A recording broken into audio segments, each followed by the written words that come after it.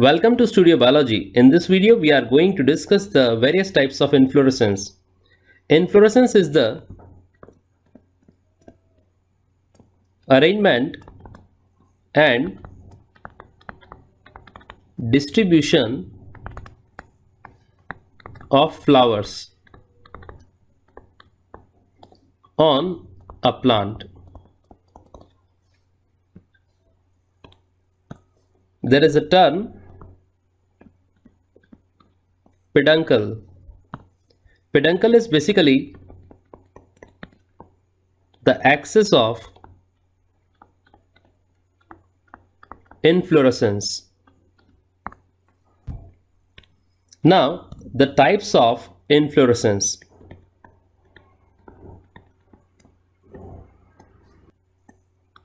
First type is solitary,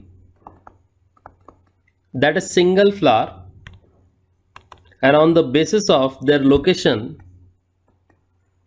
these may be terminal or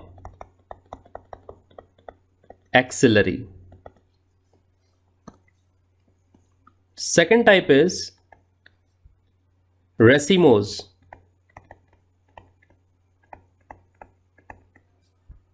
Racemose may be again of two types, that is simple racemose or compound racemose.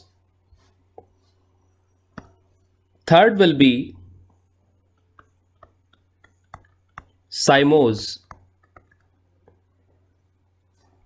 Fourth will be mixed inflorescence.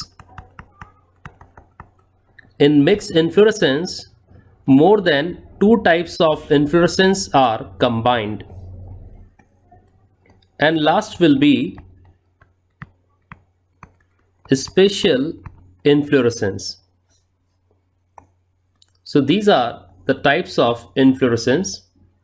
In this video, first of all, we'll discuss the solitary flowers.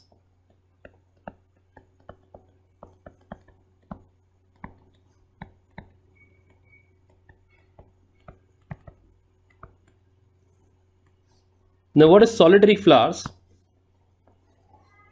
These flowers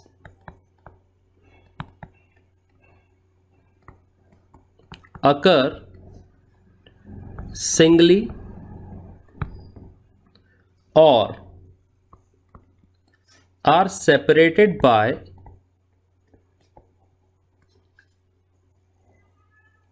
vegetative parts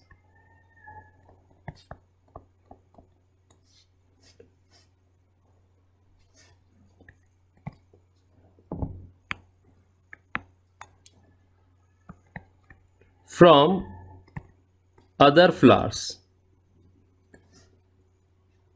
So we can observe that this is a solitary flower, and on the basis of position of flower, the solitary flowers can be again classified into two types. First one is solitary terminal, and second one is solitary axillary. Solitary terminal means single flowers occur at the tips of main branch or stem.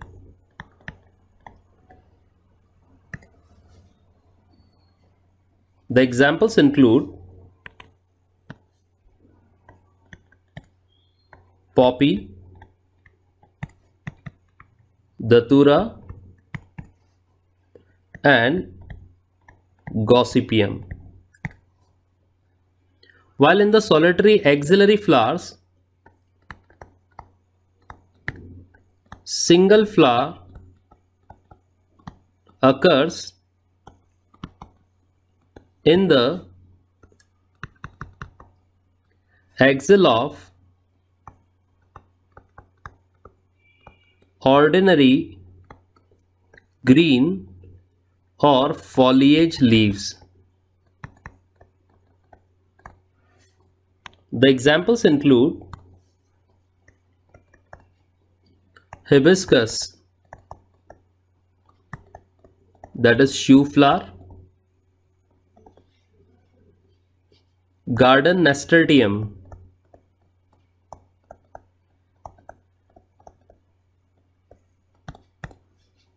petunia, etc.